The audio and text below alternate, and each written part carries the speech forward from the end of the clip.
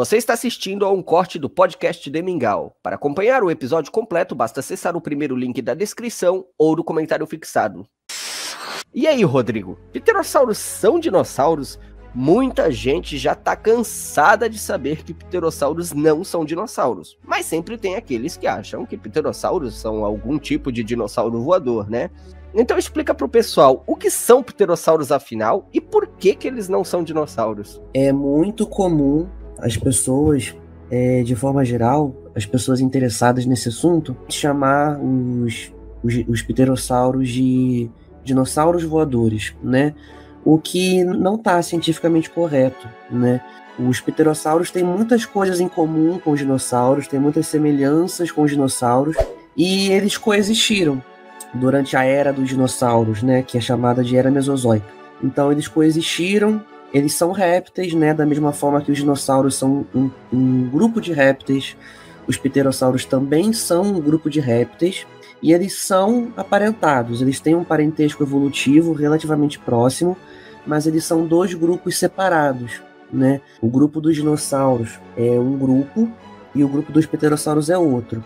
Eles têm origens distintas e eles têm características anatômicas distintas. Os dinossauros tiveram uma origem e, em função dessa origem, eles têm características que definem os dinossauros, e o mesmo vale para os pterossauros.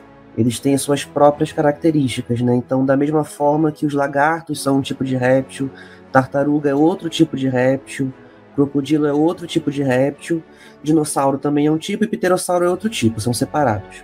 Uhum. Os dinossauros, basicamente, eles formam esse grupo chamado Dinossauria. E os pterossauros, eles formam um grupo deles chamado Pterossauria, né?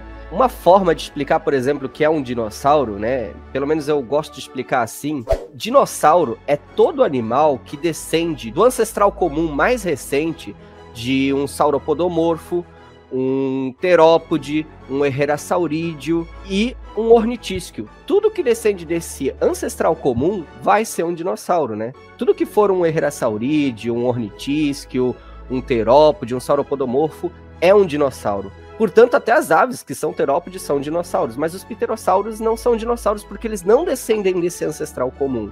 Esse ancestral comum dos dinossauros, ele tem um ancestral comum com os pterossauros, mas os pterossauros, eles não descendem desse ancestral comum mais recente de sauropodomorfos, terópodes, herrerassaurídeos e ornitísquios, né? É uma forma de explicar por que os pterossauros não são dinossauros, né? Sem mencionar as características que cada um tem, né? Sim, exatamente. As características, elas não vão definir o grupo, né? As características, elas surgem ao longo da evolução do grupo e elas permitem que a gente reconheça os membros desse grupo, né? Então, as características anatômicas que caracterizam cada grupo, elas permitem que a gente reconheça os membros do grupo, mas elas não necessariamente definem o grupo. O que geralmente define o grupo é exatamente a relação de parentesco, né? E você define a relação de parentesco escolhendo quais são os animais que vão definir aquele grupo, né? Então, como você falou, o que define, por exemplo, vou dar um exemplo, Arcossauromorpha é um grupo de répteis. O que define os arcossauromorfos? Para dar um exemplo, os arcossauromorfos são todos os répteis que são mais próximos das aves e dos crocodilos do que dos lagartos.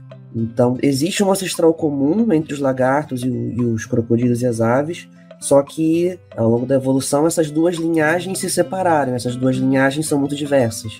Então, de cada lado dessa separação dessas duas linhagens, você tem dois grupos diferentes que são definidos por essas relações de parentesco. Então, o que são os dinossauros? Os dinossauros são todas as espécies que pertencem a essa linhagem, que inclui os sauropodomorfos, os herrerassaurídeos, os terópodes e os ornitísquios, apenas, exclusivamente eles. Se não tiver dentro do grupo que compreende esses subgrupos, então ele não é um dinossauro. São esses subgrupos que vão definir os dinossauros. Então esses subgrupos têm um ancestral comum e todo mundo que descender desse ancestral comum pertence ao grupo dos dinossauros. É basicamente isso. Uhum.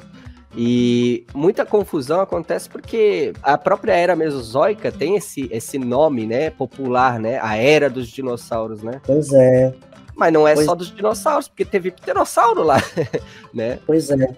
Pois é, não é só porque é um réptil pré-histórico que seja um dinossauro, né? Os dinossauros são um tipo específico de réptil e existem vários outros. Então existiram os pterossauros e durante a era dos dinossauros, né? Durante o Mesozoico, existiram outros tipos de répteis que também não eram nem dinossauros e nem pterossauros. Existiram muitos répteis marinhos, como os mosassauros, os ictiossauros, os plesiosauros, que também são répteis, também atingiram tamanhos gigantescos, mas também não eram dinossauros. E nem só de réptil era feito o Mesozoico, digamos assim, né? Não tinha só réptil lá, os mamíferos já estavam surgindo ali no Mesozoico, né? De uma forma humilde.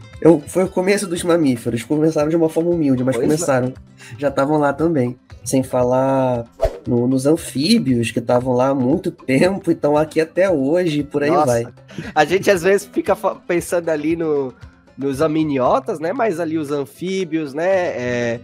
Os peixes. E os invertebrados. Pois é. Tava cheio de inseto lá, sabe? E as plantas mesmo. Uhum. Então é isso.